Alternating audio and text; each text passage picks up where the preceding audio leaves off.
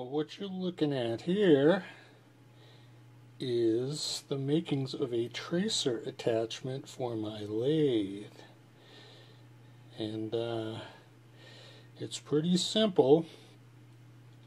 So I'm going to show you how this thing is going to close the loop around my cross slide. Actually, it's going to be on the compound. And then we will be able to trace things. So what I've got here is a motor, 2 slide pots, and a Polulu JRK21V3 controller.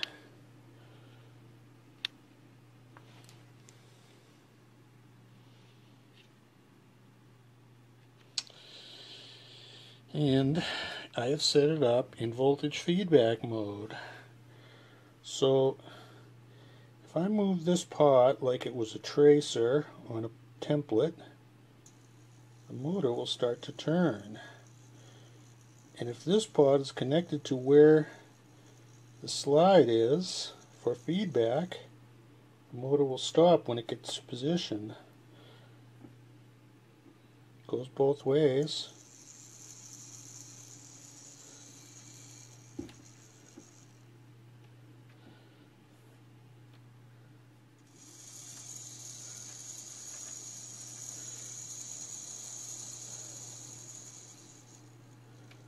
So what this wants to do is always make these 2 pots equal. So if this is connected to a stylus that's tracing a pattern, it will move the motor until they both move to the same position. Alright, so that's a basic feedback system. I'm going to show you how I hook this up to my lathe. It's going to be jury-rigged at first, and then once I prove the concept, I'll wire it in. I can't claim all the credit for this invention because what gave me the idea to do this is a Tom Lipton video where he was making a tracing, but he was using a dial indicator. And he was acting as the feedback circuit where he, wherever the template told him to go, he would turn the crank manually to do it. And he was able to keep it, within a few thousandths, maybe 5 thousandths. And this was for his Baby Bullet vise build that he's doing. Well, I looked at that and I said, he's basically acting like a feedback controller. He watches the needle and he moves the slide so that it always tries to 0. Well, that's exactly what this does, except it's probably, hate to say it, Tom, going to be much more accurate. So we'll hook this up in the lathe and see how it goes. Now I'm going to use my my compound tapered driving attachment motor because that's already geared up and ready to go.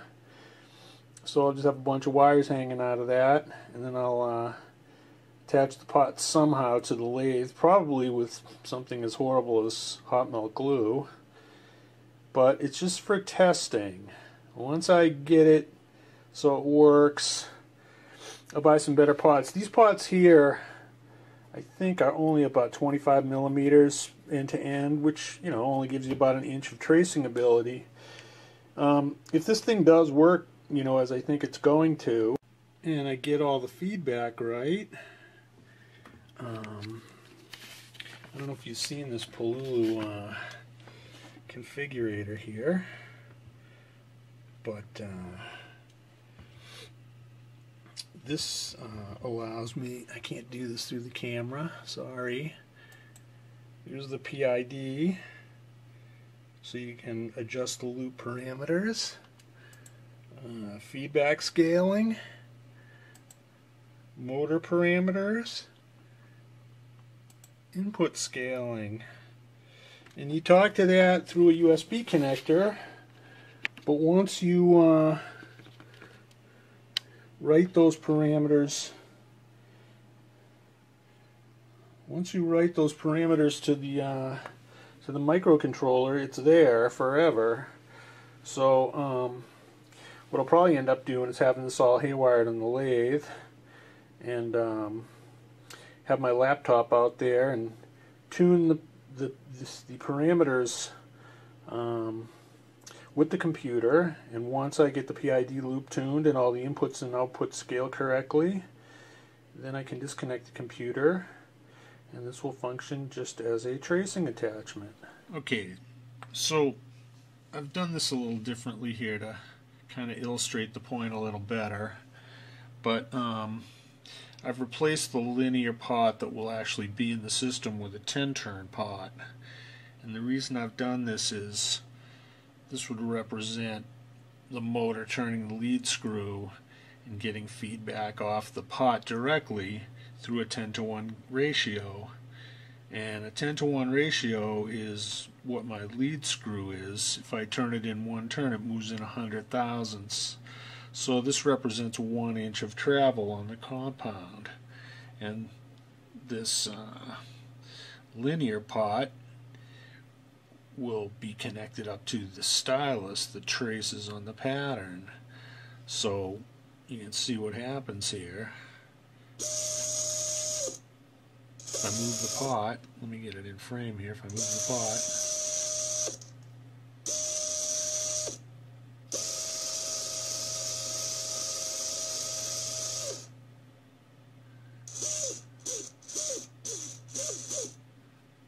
I can't move this pot smoothly enough that a pattern would.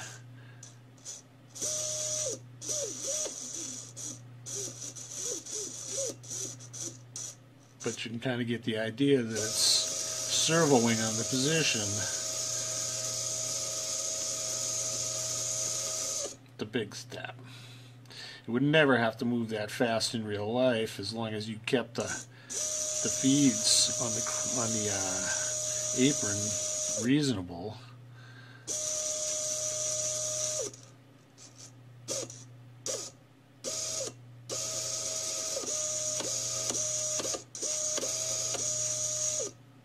Okay, so let me turn the camera around and show you the error plot of that.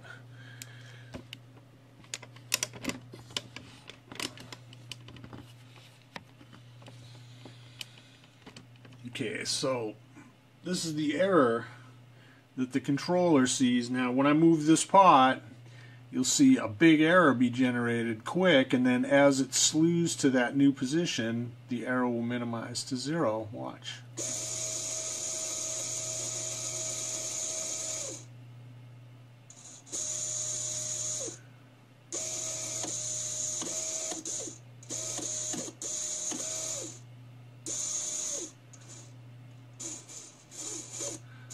So for slow movements, you would have, pretty much 0 error because the motor would be tracking the pot like this. And then for a big transition, you'd never want to see big errors like this, because these would be errors in your, from your pattern to your work, and they're velocity based. As long as you kept everything slow enough, the error is reasonably small. I mean, we're looking at my full scale on this error plot is 4,096. That could be the maximum. Now I've got this thing set up to plus or minus 1,000 counts, so it's kind of higher sensitivity than you normally would see here. Like if I come over here and set this error level to 100, now you can see the sensitivity is much higher.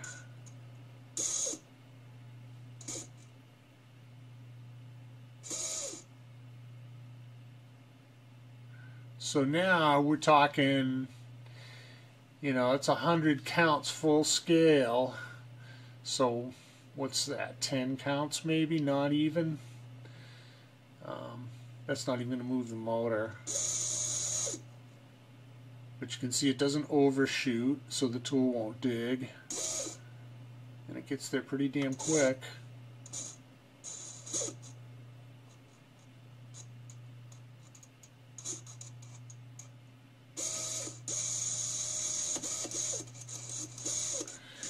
This is pretty neat because you can look at all sorts of things here. Here's the target. Here's the feedback.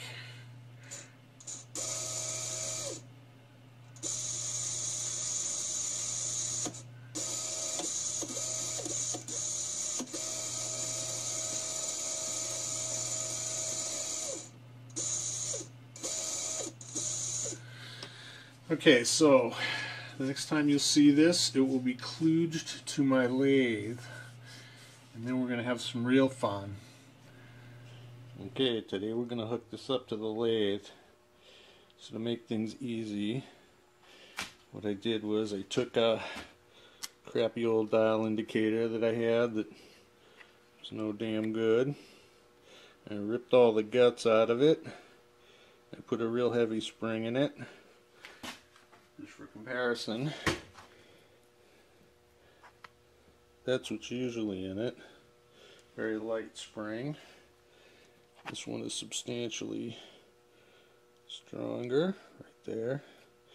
And then I hot melt glued my slider pot to the now very stiff stylus and instant encoder. So I have another one here that I'm going to hook up to the side of the thing again with hot melt glue, and I left the electronics hanging out here, so if I need to I can hook up the USB to it and adjust the servo parameters, and if everything goes well, hopefully we're going to be able to cut something really cool here, so stand by. Alright, I get the kludge of the world going here, but the loop is closed. Try to show you what I did. There's one pot. It's hot melt glued across the gap in the compound. When I push this,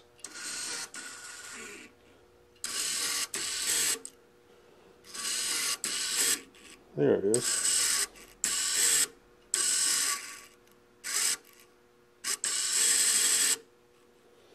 Alright, so I'm going to kind of solidify this thing a little and do some servo tuning and calibrate it. It's not calibrated yet.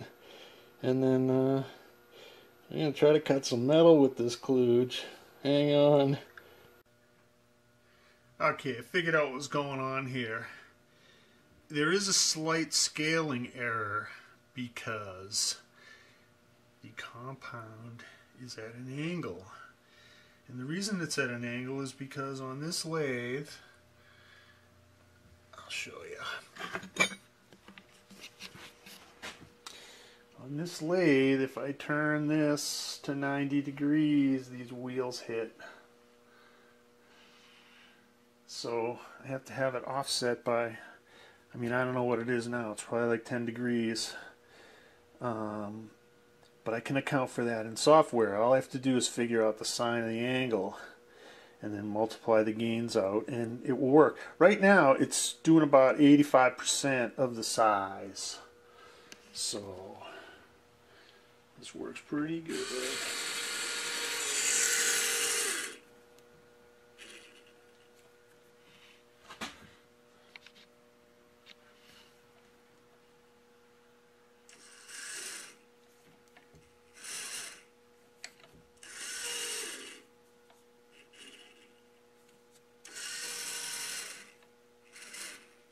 Wish I could show you all this in one shot here.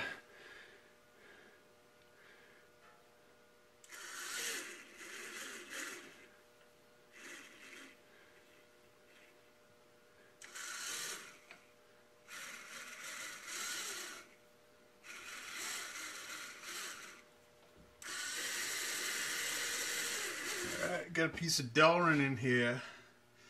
Let's see what happens.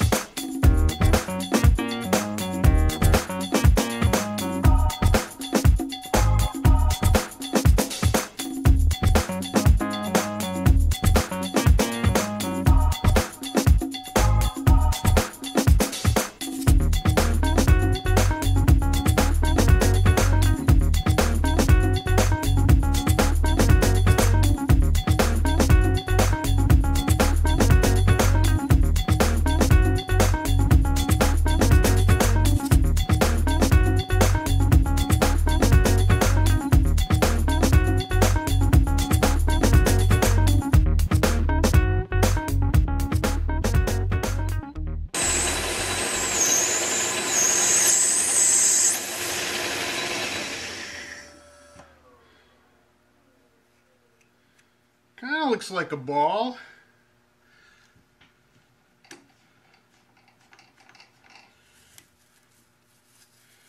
Not too bad for a couple hours worth of work and some junk out of a whole stereo, huh? I think I need a little more servo work. We'll be good here.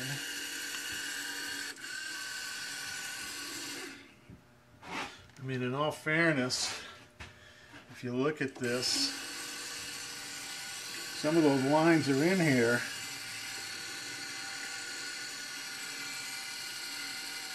There.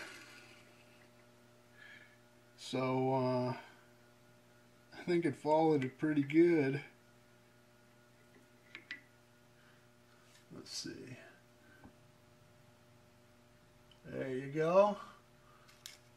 Look at that edge right there.